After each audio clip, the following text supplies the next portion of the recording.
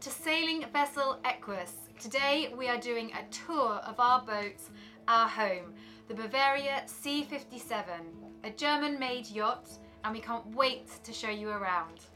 The C57 was actually one of the first yachts designed by Cockpit Yacht Design. They're an Italian design firm and they really revitalised Bavaria's line of sailing yachts. The C57 is the largest of the Bavarias, and one of the things that we really liked about this yacht was the interior. It's definitely got a bit of style, and you can really see that they've thought about a lot of the details. So with that, let's show you around. And welcome to the bedroom. So one of the things I love about this boat is the master cabin in terms of the size of the bed. As you can see, it's huge. In some master cabins at the front of the boat or the bow of the boat, you would have storage underneath the bed. Underneath this bed, you have batteries and we have the water tanks. The batteries are for the bow thruster at the front. So we have these amazing little lights. You press them 3 times to do 3 different things. Red light for night vision, off, and then white for reading. Also, they double up as a USB, so you can plug things in like little fans or phones. So although we don't have the storage under the bed, we have a huge amount of storage in the cupboards at the top, along here at the side, and also in the floor. The boat slightly leans to port.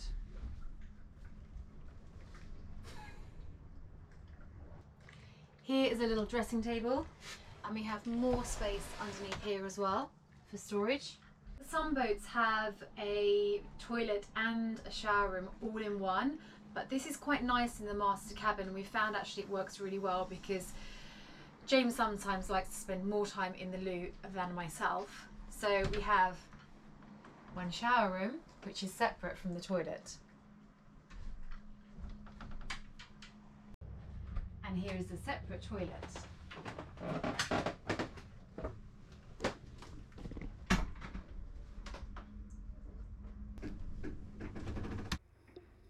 A special feature Bavaria created was sound insulation, so that there is optimum privacy between the saloon area and the master cabin. One of the great things about this kitchen is that whilst you're sailing, you have something to hold on to. Okay, we have the fridge freezer.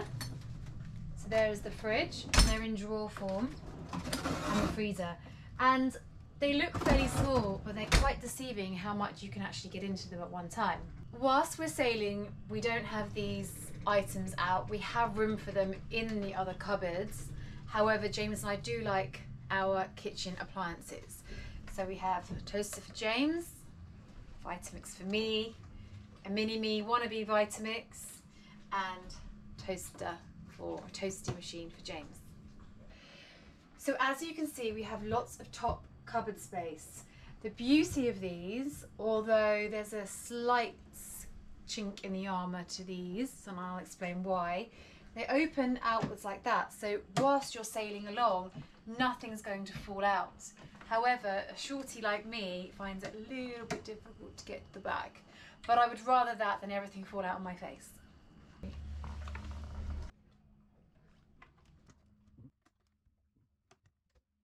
Okay, so I'm not so keen on this feature, but it has proven very helpful when we've done passages, especially long passages like the Atlantic. The microwave.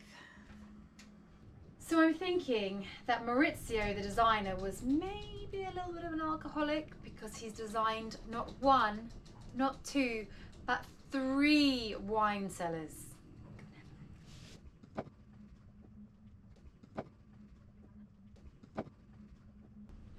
So now I'm on the port side, and as you can see, I've got loads of room here. It's really not that much smaller than my flat in London. So again, I'm wedged in here if we're sailing. This is the oven and it's on a gimbal. Again, it's always good to remember to put this on a gimbal if you're sailing, otherwise everything falls out of the oven.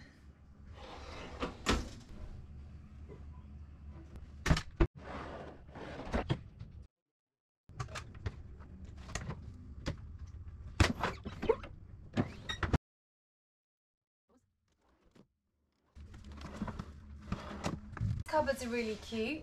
They store all of our teas, coffees, and all our bits. So we have a dishwasher on the boat. Yes, we have a dishwasher. It's in this drawer here. In here, on the port side of the kitchen, is an area where we can keep all of our kettles, our coffee machine, so that when we're sailing along we can just put them in, they're safe, we know where they are, and obviously they're not going to get turned over.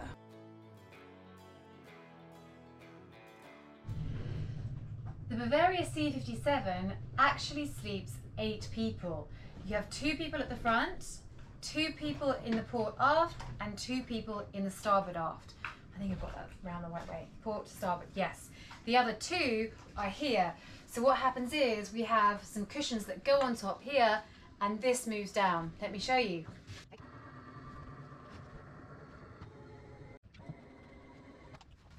And then this goes on here, like so. Bed number 4. One of the things that James and I love more than anything is to sit back here and watch the odd Netflix series.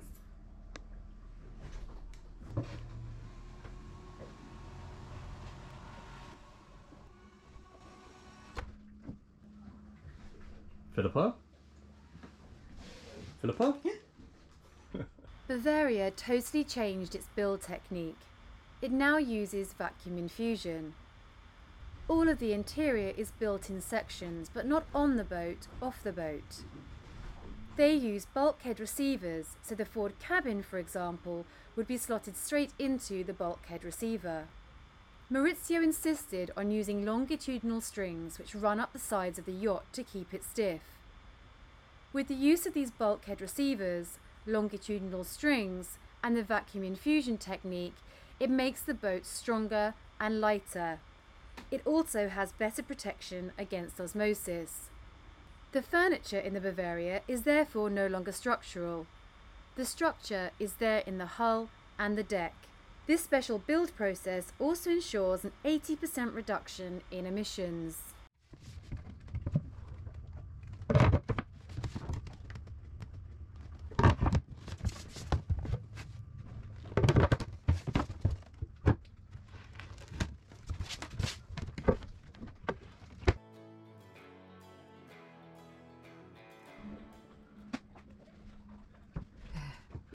So one of the things I really liked about the design of this boat was that it had a proper chart table. Now, admittedly, we don't look at charts often. We do have charts on board, but we've got computerized charts on our chart plotters, on our phones, on our iPads, on our computers. So really the chances of us losing all technology and not being able to look at a chart is pretty slim. But the main reason I like this is because this is my little office. I've got my Mac here. I can do everything here that I can do in the UK. Generally in the Caribbean we don't have too much problem with internet. We can usually get a 4G connection in most places that we go to. So really it's just like working from home. So also at the chart table we have all the controls for the boat. We've got a B&G multifunction display, we've got the VHF radio, we've got the fusion sound system, we've got controls for the generator, and we've got our battery monitor which shows us the health of the batteries. So we've got actually 3 of these multifunction displays on the boat, 2 at the helm and 1 at the chart table, and from here we can control things like lights, we can control the pumps on the boat. We've got all the bilge pumps here and the shower pumps. We can see the level of our water tanks. We can also see the level of our fuel tanks.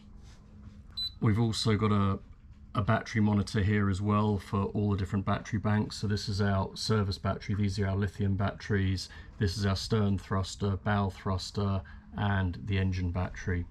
Another nice feature is that if a fuse goes on the boat, it's going to tell us on this diagram which fuse box it is, and then if we drill down into the actual fuse box, it will actually show us which fuse has gone, so we can quickly see whether a fuse has gone. It's highlighted here red, so that's actually pretty useful. What I think is probably a little less useful is having all the lights controlled by here. The good thing is that if we're sailing, for instance, we can turn the navigation lights on from here or from the helm, but sometimes I do think a switch would just be a little bit easier. Also here we have access to the radar, the wind instruments, the charts, everything you have from the helm you can view and control here as well, so that's nice. So let's show you the most important feature of this boat, or almost the most important feature, is the engine.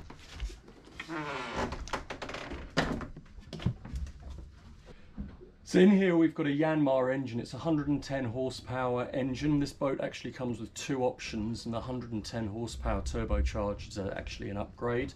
But we thought because we're doing a lot of miles, we wanted the bigger engine. I think that was a good decision.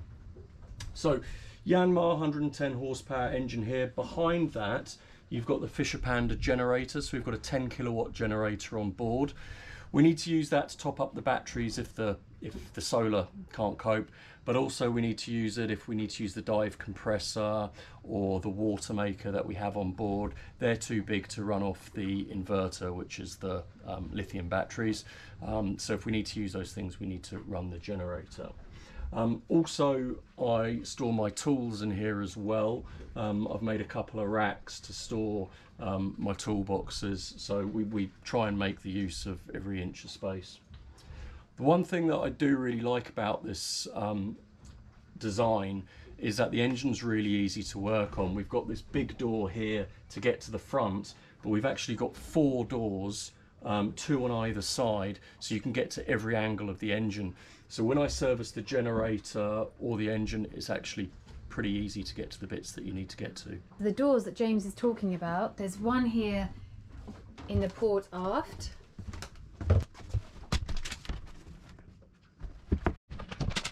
One down below in the port aft. One here and one here in the starboard aft.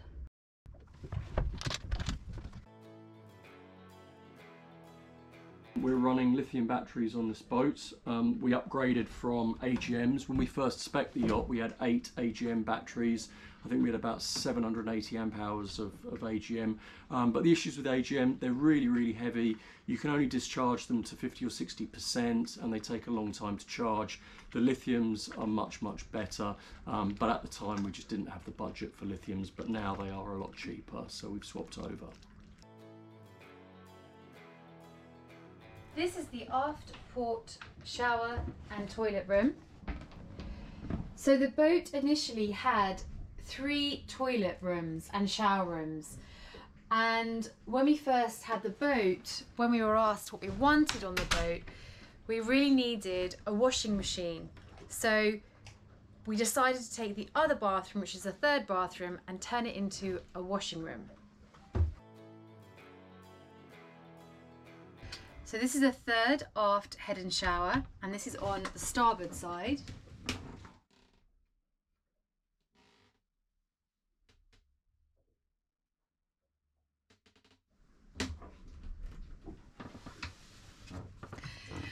Honestly, I don't know what I would do without the washing machine. It's been an absolute godsend.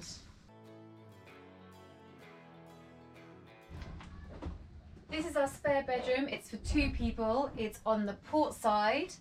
And as you can see, there's loads of room. And we've got storage as well for anyone that wants to come to stay. Sadly, no one's come to stay for the last year because of COVID, so this has been fairly lonely. At the back there, you can get through to the rudders and the steering and the Watermaker.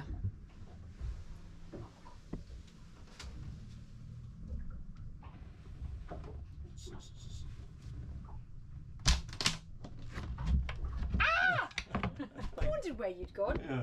Let me show you the Watermaker.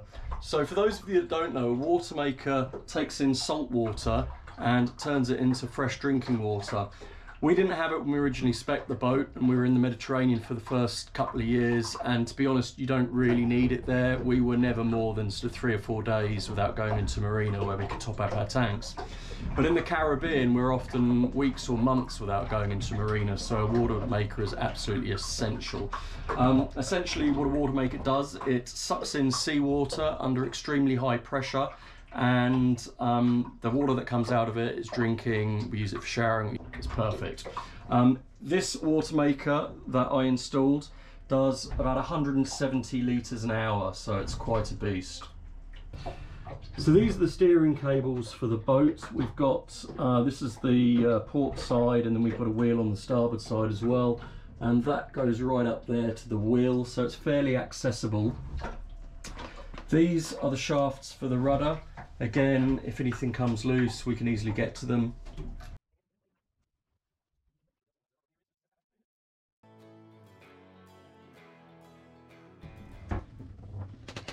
And this is the starboard aft, so this is the 3rd bedroom, if you like. But as you can see, we have rather a lot of stuff in here, and that's because we need to store all of our cushions, our suitcases, and our extra fridge freezer, which came in super handy during the Atlantic crossing. So this could be for another 2 people, however, we really don't need it for now, so storage. Now we're going to show you the outside.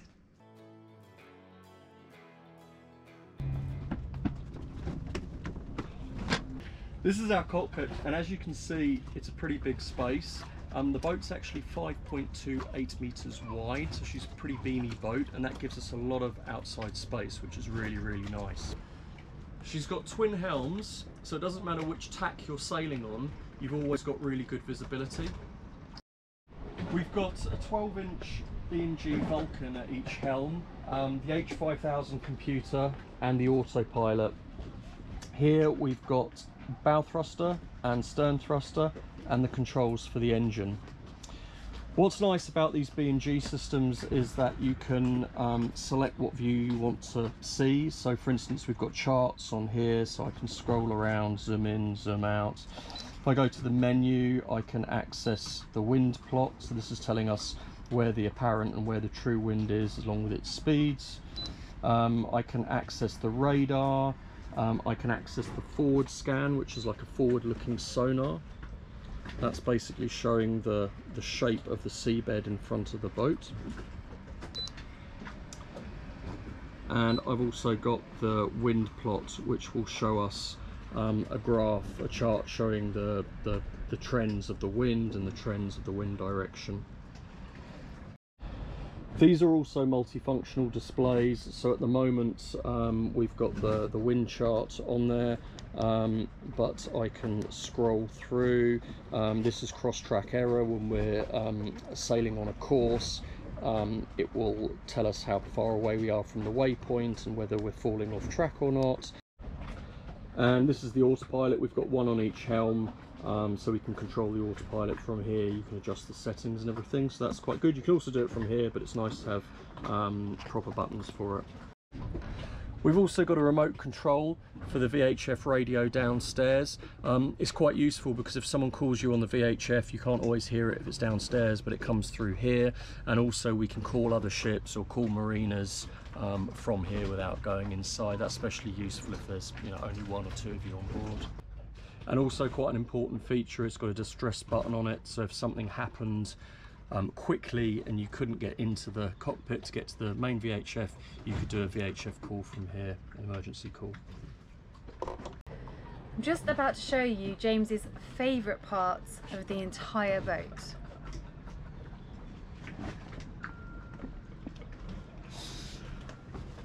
I'm not gonna lie, this is probably the best feature on the boat. Imagine the scene, we're sailing along, it's a hot day, not unlike today. You're thirsty, all you have to do is reach down and grab out a nice cool beer. How good's that? Another nice feature is that we have a sink here. This is really useful if we catch a fish. We can gut the fish, clean the fish all outside. We don't have to bring it inside. When we catch a fish. Yeah, when we catch a fish. We don't always catch fish. And then on the other side we have a barbecue that folds up, so that's also really nice. When we're at anchor, we can have a barbecue. This here is the bathing platform. This is at the back of the boat, and we have two buttons. We have a remote control and a button on the side to lower it down. We're particularly lucky because not many boats have this feature. Most boats you have to climb up the back and onto the boat, whereas we have this really wide platform. It's about 1.5 meters long. You just jump off onto the back, and obviously we can put everything out, like our scuba gear, the boat, the tender, and all our other equipment.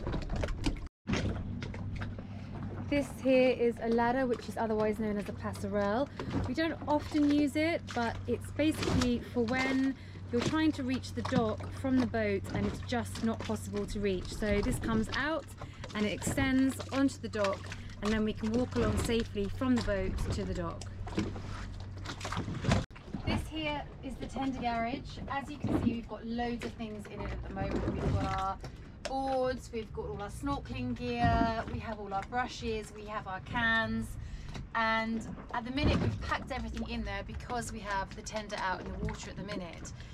So how this works is the bathing platform comes down, we can pull in the tender, and that's where it sits when we're sailing. When we're not sailing, we tend to have the tender out the back, and we put all of our scuba gear, swimming gear and snorkeling gear in the back here. When we first bought the boat, we had a different anchor to the one we've got now, and because we had never had a boat before, I don't think until you have a boat you realise just how important an anchor is. We changed our anchor because we really wanted to be very sure of how stable and secure we'd be at night when we are sleeping. Obviously you don't want to drift off in the middle of the night. So we now have a Rocna, and it's wonderful because we can sleep easy and know that we're not going anywhere. Let me show you.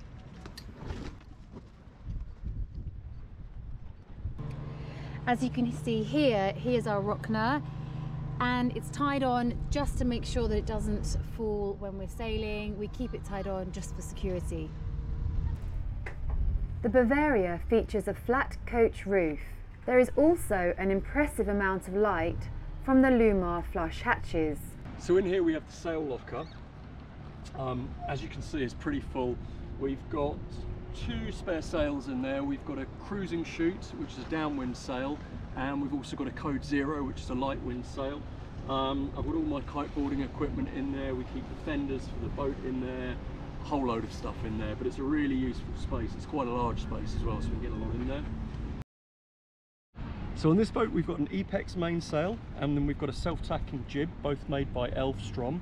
The other sails we have a code 0, and we also have a cruising chute, which is a downwind sail.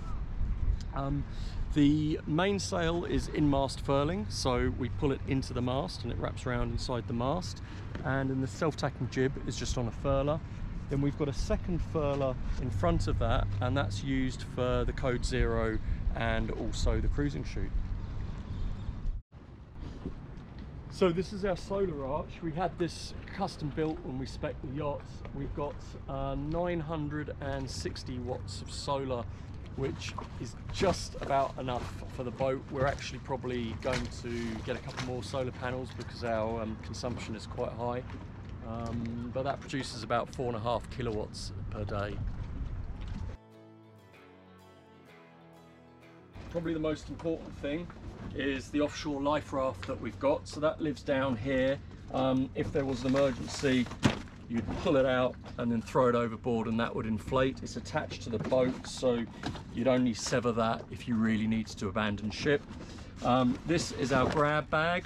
So in here we have sort of a survival kit. We've got water, we've got some food, we've got some flares, we've got a fishing kit, we've got a VHF radio, we've got a USB power pack, and various other things. So we'd grab this if we needed to go into the life raft. So this is an automatic Dan buoy. You might have seen on some other boats like a long stick with a light or a flag and a float at the bottom. This is the equivalent of that, but it's automatic, so when we open it, it falls in the water and it inflates. What you use this for, if there was a man overboard, you deploy this, that would mark the spot and also give them something to swim to that they could hold on to and provide a float for them. So it's an important bit of kit. So this is a safety thing. So again, if there was a man overboard incident, once we got near to that person, we could drive, sort of steer the boat in a loop around them, deploy this, and it's a long rope with a floating hoop. They put that around them, and then we can get that rope, put it on a winch, and winch them in. This is what's called an EPIRB. If we were in an emergency situation and we had to abandon the ship, we would take this with us. It floats. Once it's activated, it sends out a distress signal. It operates everywhere in the world, and it's linked to this vessel. So as soon as the emergency services see this go off, they know it's Aequus, and it marks the location. And I think it transmits for at least 24 hours. It might even be 48 hours. But that's vital. If you if you have to abandon the ship and go into the life raft, it's vital that you've got this. So here is some more emergency equipment. We keep it underneath the seat of the chart plotter, so it's easy to get to. There's lots of room in there. We don't keep anything else in there apart from this equipment. You've got these here, which are called bungs, and they come in different sizes. If there was a hole in the boat with a through hole fitting, we can put one of these in, and it stops the water coming in. Here we have an axe. So say for example there was an issue that's more on the outside of the boat and we can't get to it, we can bash through some of these panels and get through to the problem area quicker. This here is called epoxy putty stick, and this can be used underwater. So if there's water coming in and we need to block a hole, this epoxy putty stick is great for underwater conditions. In this container here we have all different kinds of flares, and we have a first aid kit also in here. Thank you so much for watching us today. We hope we covered everything here on Aequus. If you have any questions, please do not hesitate to comment in the comments below, and we'll be very happy to answer any questions. Look forward to seeing you on the next video. Bye.